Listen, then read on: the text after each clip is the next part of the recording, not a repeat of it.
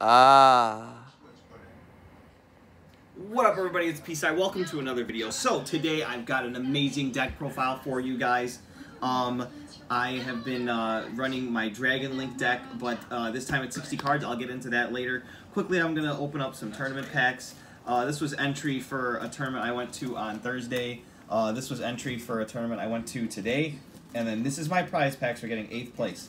So let's get into it. I'll do it in order. So Thursday's entry packs.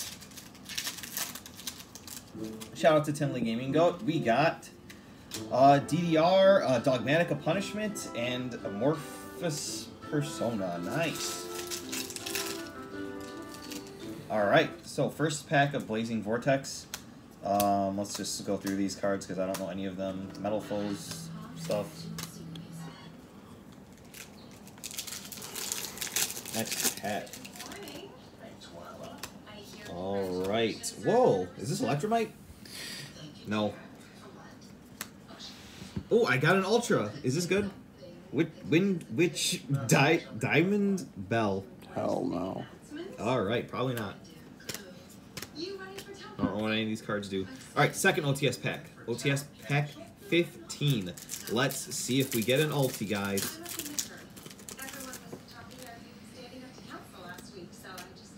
Noctovision. I get an upgrade. That's hilarious. Alright, and then a few more packs.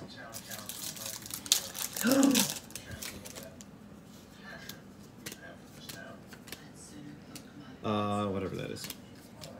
Ooh, Wind Witch stuff. Oh, Jama Pink. Nice.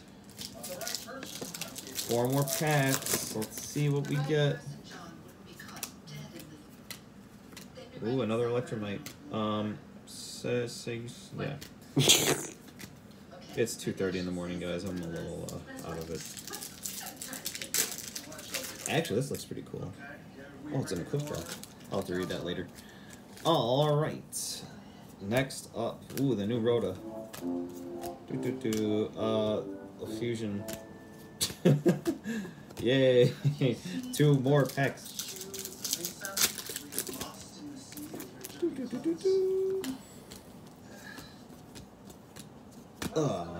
Constellar Caduceus. That's hilarious. Alright. Last pack, and then we can get into that sweet deck profile. Hit that like button if you've watched this far. We got another ultra rare. Greater Polymerization is great.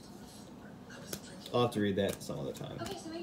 Alright, so decent pulls for going to 2 tournaments. I unfortunately got 8th place. There was 30 people there. I failed to activate Nibiru before the Apollosis summon. I didn't think he was playing it. My bad. On the Thursday tournament that I didn't place at, I went X3, and it was because I think every single game I drew Red Eyes Black Dragon, because I was playing 42 last time.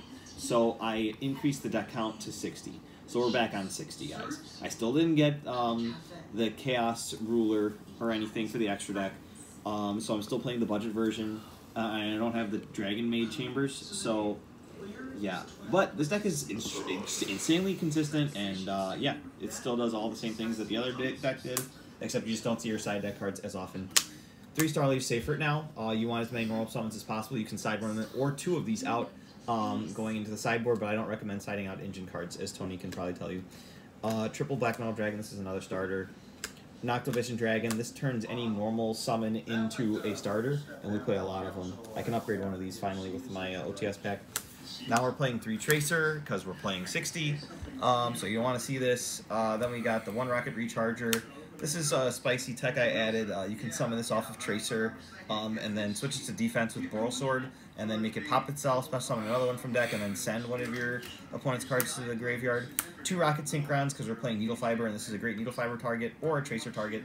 So now there's 4 Tracer targets, and then since we're playing so many extra cards, I've got 2 Absolrouter. If you draw any one of these, you can normal summon it, and then special summon this, and that's full combo, and you search. So it's like super insane.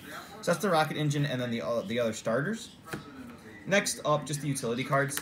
Double Brotar, this card's insane to have in your hand because if your opponent negates and destroys something, You special summon this, and then you can continue your plays. This actually came up in tournament. I had one in my opening hand, and something that I had summoned got negated and destroyed. I got to special summon Omni Dragon. It was my Needle Fiber. It got gammaed. So I was able to special summon my Brotar and search a Chaos Dragon so that I can continue playing the game. It was insane. So I really like this at 2, and you run 2 Seal of Heavenly Spheres, so it's also can come up that way to search basically anything in your deck. Then we got white and black. That's standard. These are still at 1. These are for Chaos Space, and it's either one of them is basically full combo. We have room to play more of the essential bricks that you can search off of Black Dragon, so we're playing this. I would rather draw this than Red Eyes Black Dragon, because at least you can normal summon this and then start to full combo, because this plus Noctivision Dragon is full combo, so like whatever. Then we got the 1 of Levianeer. I thought about playing 2 of this one, but honestly, you don't want to see this in your opening hand. You search it with Brotar. It's nice if you have full combo, but if you don't have full combo, this card sucks, like, because you need to banish 3 to summon it. You bring this back with Seyfert, obviously. And then finally, for the big dragons that we use is the hard ones per turn. Red Eyes Darkness Metal Dragon that turns black metal into full combo.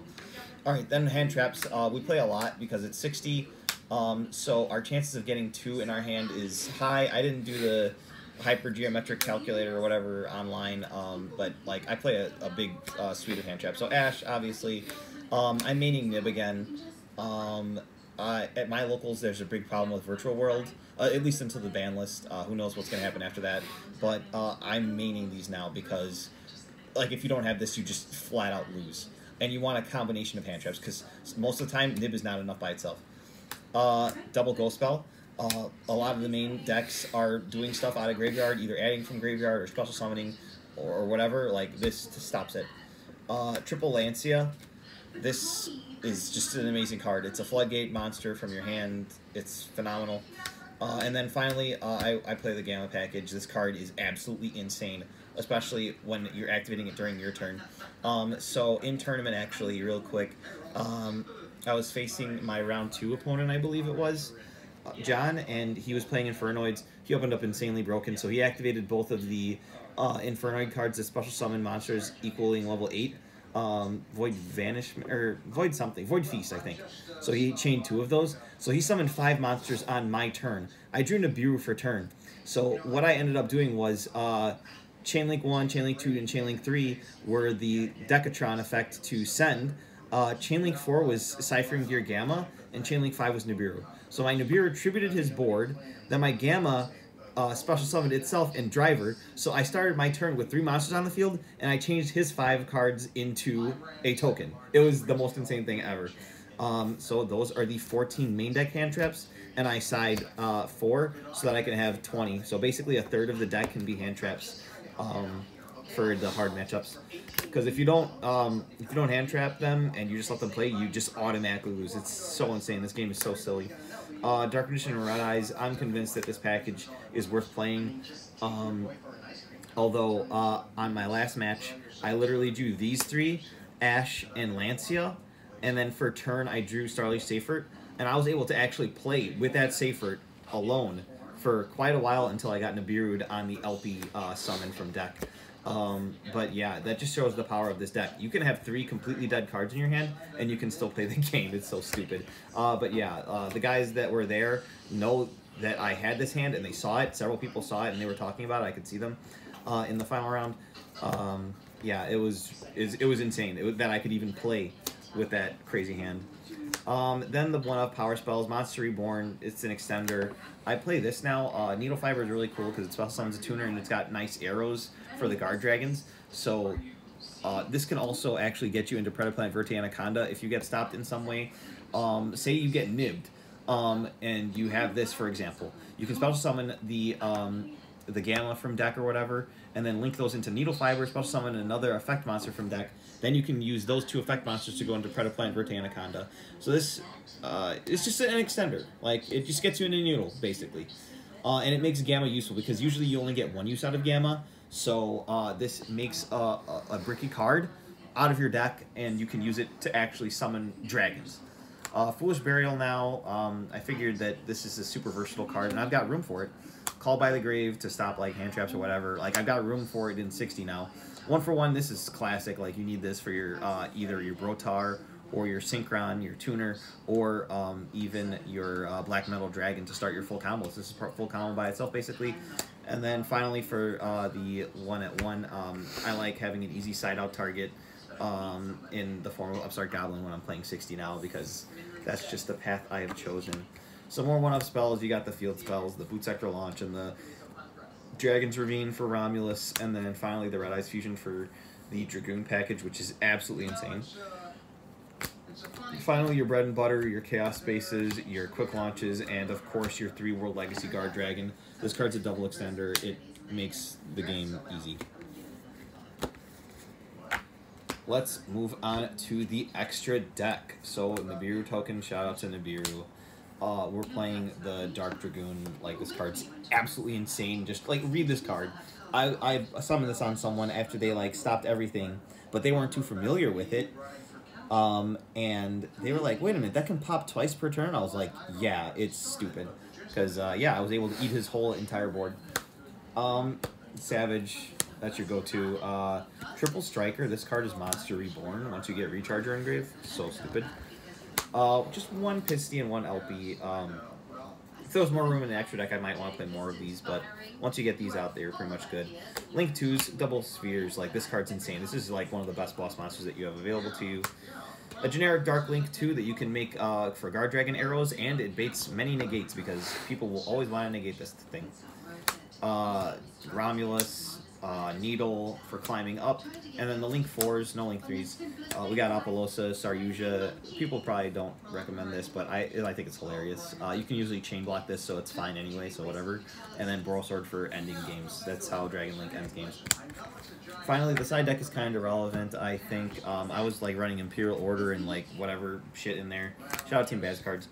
But now it's kind of more structured because you're not going to see your side deck as often because you're playing 60. So this, you're not going to see this as often, but essentially what it does is it locks your opponent from some special summoning light or dark monsters. So you basically bounce their normal summon with Heavenly Spheres and special summon this instead of like summoning like an extra Brotar or like anything really, like an extender. So essentially you make it so that they cannot play the game anymore because they can't summon light and dark monsters. So boom, it's like a lock. So like this against Drytron is game. GG. Bye. You're done. Next up, some nice dark hand traps. You got your Skullmeister. This stops an activation of a graveyard effect. You can normal summon it. It's a 1700 beater, level 4, like awesome. Next is Droll. This card only comes in when you're having an unhealthy format, and this one's unhealthy enough to side this. Like, because if you're going up against like Drytron, for example, you would like probably take out the Lancias for these or whatever. Next up, Harpy's Feather Duster and Triple Cosmic Cyclone. These would go in against like a back row deck, and you'd probably take out the Nibirus for this, maybe the Gammas. I used to play like Evenlies and stuff, but I found that that doesn't really matter. The thing about this awesome Floodgate, this is the Imperial Order for traps, except you don't have to pay 700 life points every turn. This card's just nutty. So you I drew it, but unfortunately I didn't get to use it this tournament, but it's really nice because you just stop all your opponent's Eldritch cards, they're evenly matched, all their Altergeist cards. I was expecting Altergeist this tournament, but no one played it. Finally, Goes in Match. Most of your cards are dark monsters, and the meta currently can usually not play around having one monster type attribute, whatever. Alright, GG's everyone. That was the video. Thanks for watching. I'm going to go to sleep. Have a great day, and subscribe to the channel. I'll see you guys in the next one. Bye-bye.